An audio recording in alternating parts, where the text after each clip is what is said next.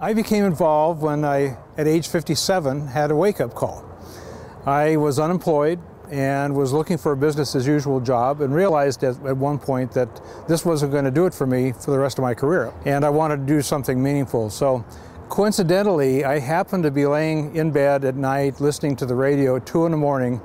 In 2004, I heard Al Gore giving his slideshow on the radio. I could visualize the glaciers and the ice melting and the droughts and the fires and the charts and the graphs in my mind's eye.